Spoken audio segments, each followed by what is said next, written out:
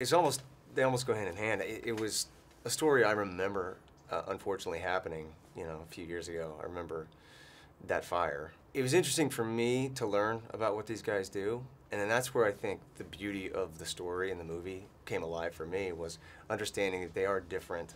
They're all first responders in a way, but they're not the structure firemen we're used to. They're the guys who hike up the mountains and, get to enjoy beauty and save beauty with, an axe and a shovel and a saw, And so that, to me, I thought, well, this is really cinematic, and this is going to be a beautiful movie to see visually and make.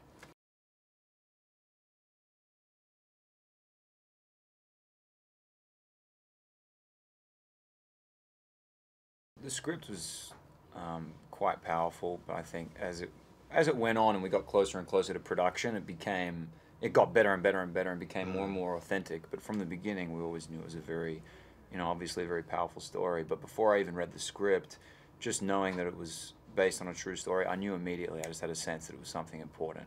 And then everything that kind of came up, from the script to meeting everyone else to arriving on set, following that only kind of confirmed that. Yeah, I unfortunately knew all of the news story. I was affected by it. I remember reading the articles. It's the kind of thing that I grew up in the mountains in Colorado. My own family home we've been evacuated. We had hotshots actually save our house. I mean, I didn't really know what that meant exactly. I didn't know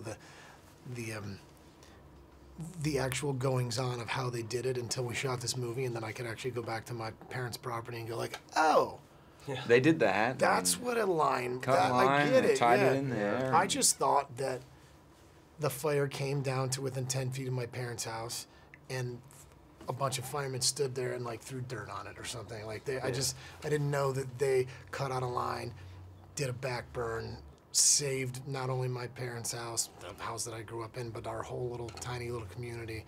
And then I find out that these guys are doing this story as a movie, and immediately as an actor, you're like, gosh, I hope they do it right.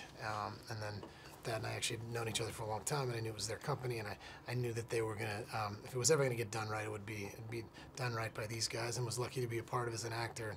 There's a lot of great jobs that are fun and exciting, and there's some things that are those as well as important, and I think it's important to tell these stories and represent not only firefighters but first responders.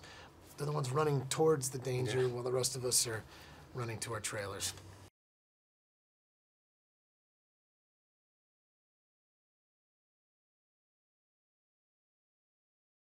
We're very careful and particular about saying we just got the tip of the iceberg as far as real hotshot training, and to us it was a lot, but we kind of, we were, the Band-Aid was ripped off pretty quickly, and we were, the gear and the weight of it and the heat and the hiking and all that and digging and picking and scraping. And, yeah. We learned it all pretty quickly, but we had real guys around us, real hotshots around us, that made it all that much more important to us to do it right by them.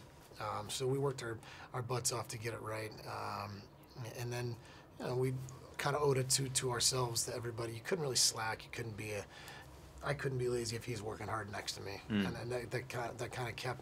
I don't know, it just sort of took on a life of its own, and we all, as much as you want to, at the end of the day, you realize, oh, wait, I'm an actor, and this is, I'm playing a scene right now, or just practicing for this scene. Like, you still had to do things because we were portraying real people that we respected.